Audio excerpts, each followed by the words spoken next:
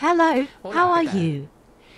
Today we would like to give you some guidance on how to make an informed decision about whether or not to have cataract surgery.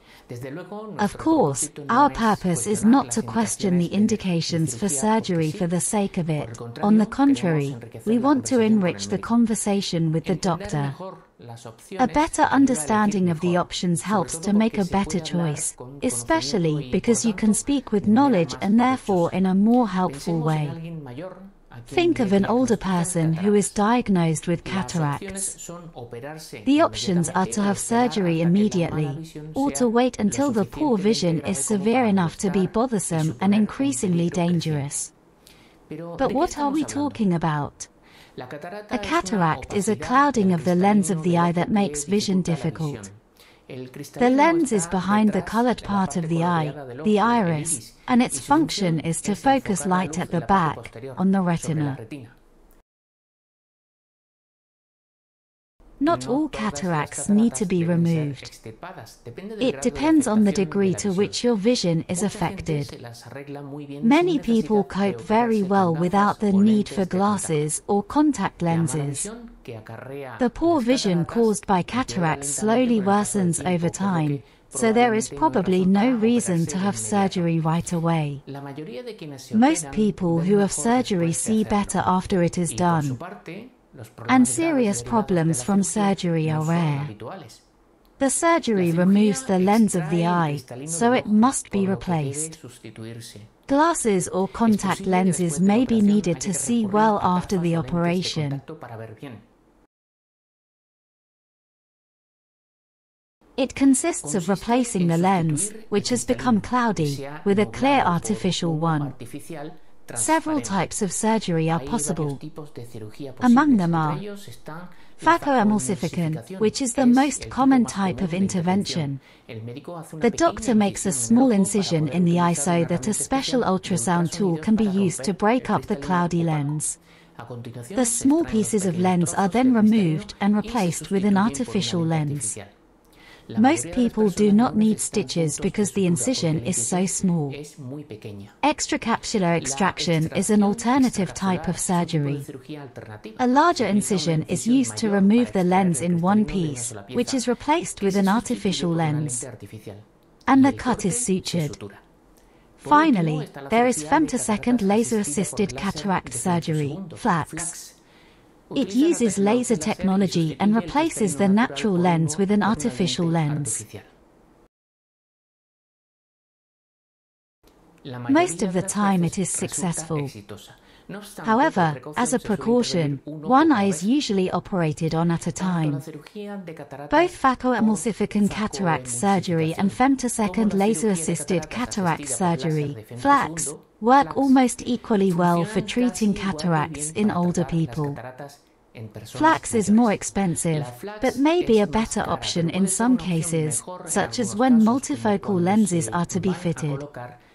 Of course, people who undergo surgery often not only have improved vision, but also improved mobility, autonomy, and freedom from the fear of becoming blind and dependent.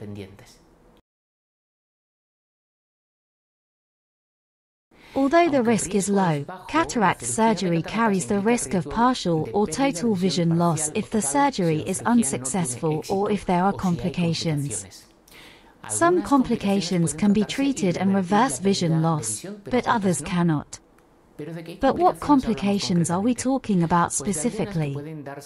Well, there are some that can occur shortly after surgery, such as tearing of the lens, rupture of the posterior capsule, infection in the eye, endophthalmitis, swelling and fluid accumulation in the center of the nerve layer, cystoid macular edema, swelling of the clear covering of the eye, corneal edema, bleeding in the front of the eye, hyphema, or detachment of the nerve layer at the back of the eye, retinal detachment.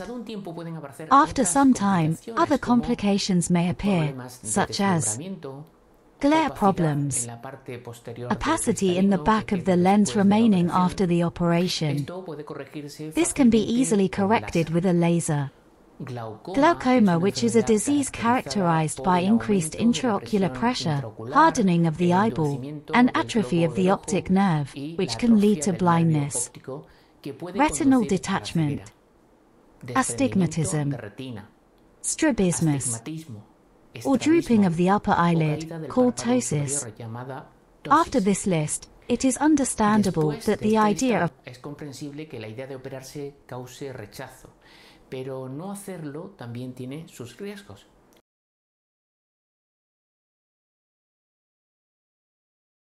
a cataract that is not removed usually slowly worsens, and with it, your eyesight. You may no longer be able to carry out your usual daily activities, or drive, especially at night. And you are more likely to fall and hurt yourself badly. But it can also make it more difficult for the doctor to check for other eye problems, such as those caused by diabetes. On the other hand, postponing surgery until the situation has become serious and cannot be postponed can complicate the surgery, as well as increase the associated risks. Not to mention that recovery is likely to be slower than if surgery had been performed earlier.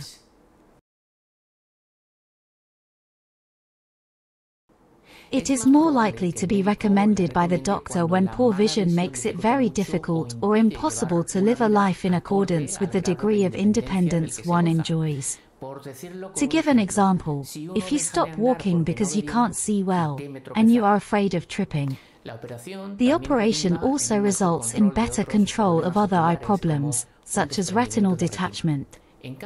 However, if you have glaucoma, diabetic retinopathy, or macular degeneration, surgery may not improve your vision. What to expect from the surgery?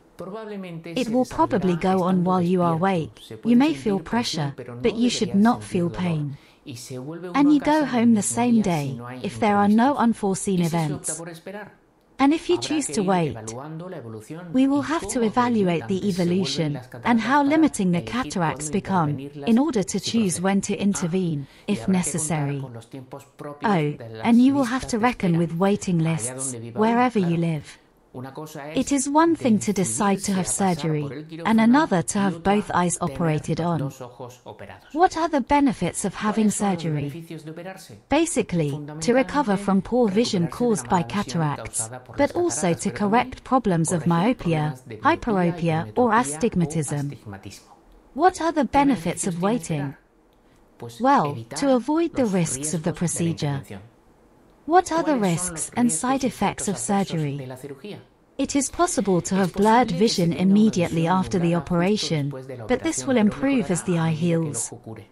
You may also expect to have to resort to laser treatment a few months or years later if your vision becomes blurred again. Serious problems are rare, but include those mentioned above: tearing of the lens, infection of the eye, swelling in the center of the nerve layer, or in the cornea, bleeding from the front of the eye, or retinal detachment. And finally, glasses or contact lenses may still be needed after the operation. Waiting, on the other hand, also carries risks. Your eyesight will continue to worsen, and the risks of the operation will increase. Difficult decision, isn't it? You have to be very careful. Anyway, I hope I have been helpful.